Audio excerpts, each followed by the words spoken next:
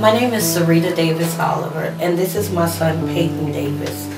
On February the 9th, my son was diagnosed with acute lymphoblastic leukemia with the Philadelphia chromosome. I never thought it would be in my family. I see my baby every time, and it just hurt. Just to think that my baby brother is the one who had leukemia, it just hurts my heart, because I'm thinking, I don't know why did leukemia pick him, and he's the happy one of the family. One day she stood up in church and she said, Payton got cancer. Man, there was not a dry eye in the house. Everybody cried. I was in a pulpit, I cried. Man, it knocked me off my feet. When I found out Payton was diagnosed with leukemia, I ran into the bathroom and I cried. Because in my mind I just kept thinking, how did he get this and why does he have it? When my son got diagnosed, when he found out he had cancer, he said, "Mama, please don't let me die." And we have been struggling, trying to get him out of the mindset that he is going to die.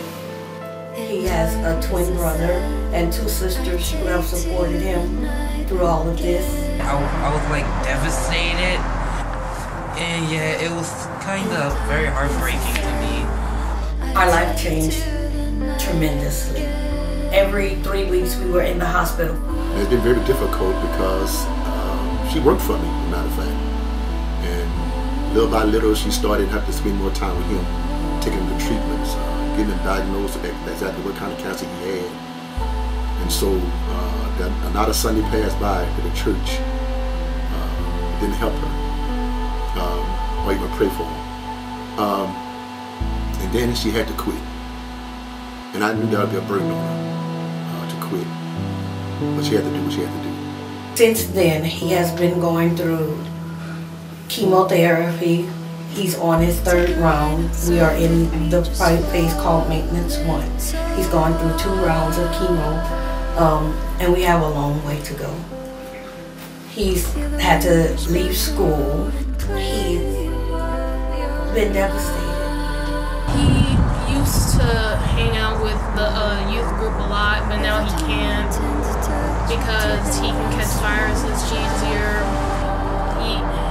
He is a church boy. He always was a church boy. He does communion. He makes up his own sermons, and now that he can't really go to church, I think it's kind of affecting him because he's getting a little depressed now. He goes in the hospital, the twins stay with us.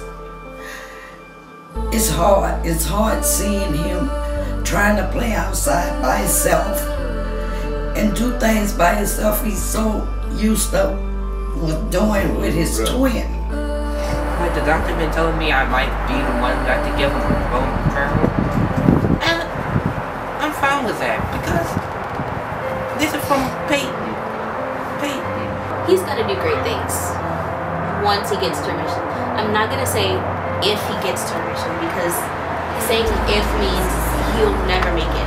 I'm going to say when, because when sounds like he's going to get there and he's going to get better.